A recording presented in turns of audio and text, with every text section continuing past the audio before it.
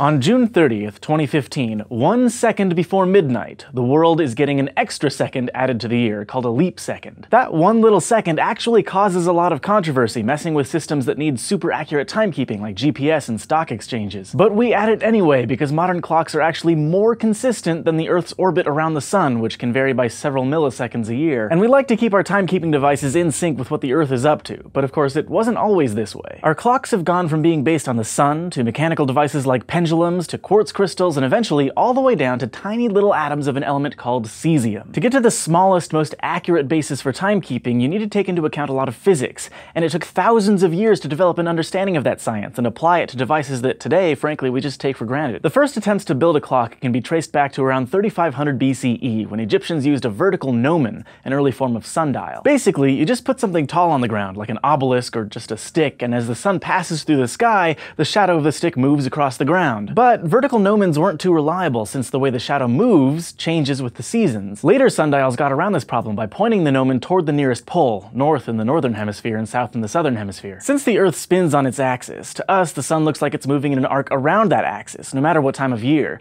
So as long as the gnomon was pointing in that direction, the sun would cast the same shadow in the same place. Until at least the 17th century, sundials were the most popular way to tell time. There were some obvious drawbacks though, like not being able to use it when it was cloudy, or night. But that wasn't actually such a big deal because the very units that we used to tell time were different back then. The length of an hour actually changed from season to season, and everyone was just kind of okay with it. For centuries, in most Western cultures, the length of an hour was just the amount of time between sunrise and sunset divided by 12, so an hour in the summer was much longer than in the winter. It wasn't until mechanical clocks started to catch on that we started thinking seriously about standardizing what we mean by hour or minute. Mechanical clocks are based on the idea that you can measure time based on a repeated process, as long as it's consistent enough.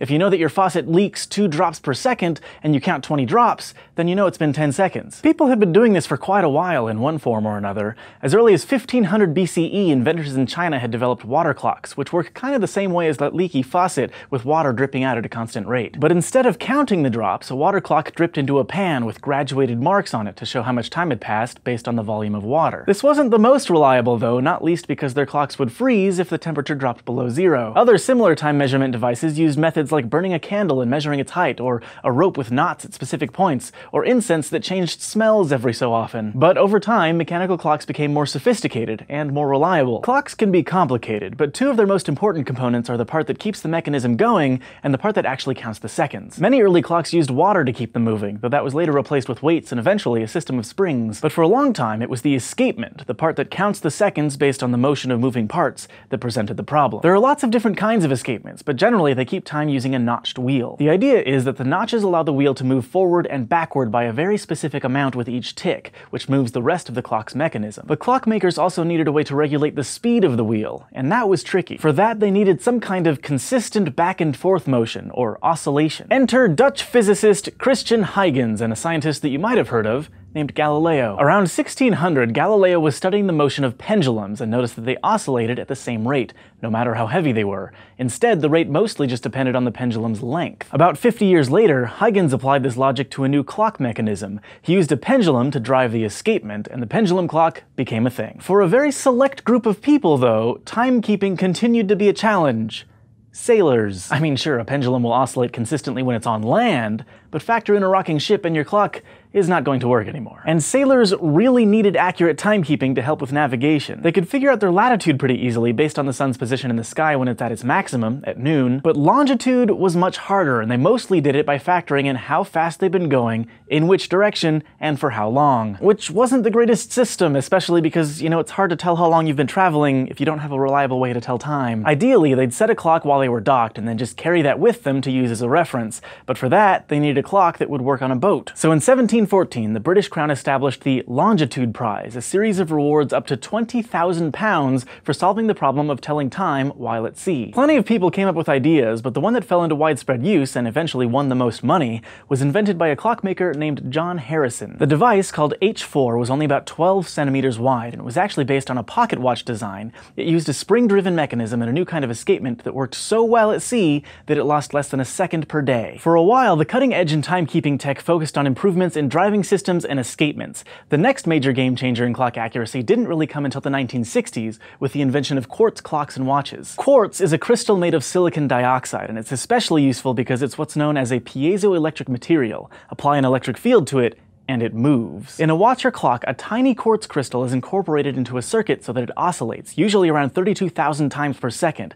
So the watch works essentially by counting the oscillations of that piece of quartz. Quartz timepieces can be much more accurate than mechanical ones, generally varying by about 15 seconds per month. But even that is not consistent enough to establish an official time for the whole world. If the stock market, for example, is off by 15 seconds, you might as well just set billions of dollars on fire. Then along came the atomic clock, which turned out to be so accurate that it actually changed the way we define a second. In the early 1960s, scientists based the length of a second on Earth's orbit around the sun. Officially, a second was around 1/32 millionth of a year. But atomic clocks measured time so accurately that scientists realized that even Earth's orbit is a little different every year because of factors like the moon's influence and Earth's shifting crust. They needed a new definition of a second, so they based it on an intrinsic property of cesium, one that couldn't vary. Atomic clocks are based on the idea that electromagnetic waves oscillate at a very consistent frequency, as long as you're careful to keep those waves at the same energy level. They also take advantage of the fact that atoms of certain elements release energy when they're bombarded with electromagnetic waves of a particular frequency. So, an atomic clock basically irradiates a tiny sample of cesium, tuning its electromagnetic waves to a frequency that causes cesium to release peak energy. So the clock doesn't tell time by measuring the cesium. Instead, the cesium is used to tune the waves to a specific frequency that you could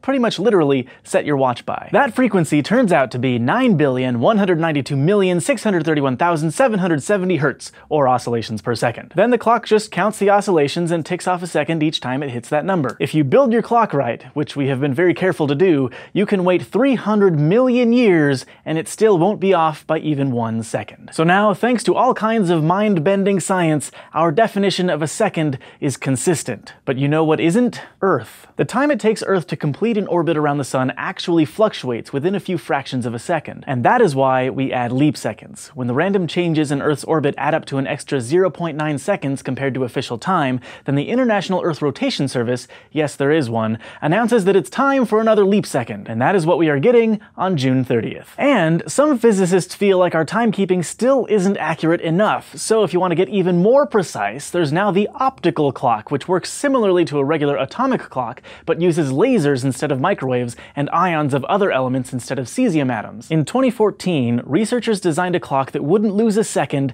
in 13.7 billion years. So in the future, we might see the second redefined again, as more and more accurate clocks are invented. So have a happy leap second day, everyone, and thanks for watching this episode of SciShow. Thanks especially to S.R. Foxley, this month's President of Space. If you'd like to become President of Space or get access to behind-the-scenes pictures or blooper reels, you can go to patreon.com/SciShow, and don't forget to go to youtube.com/SciShow and subscribe.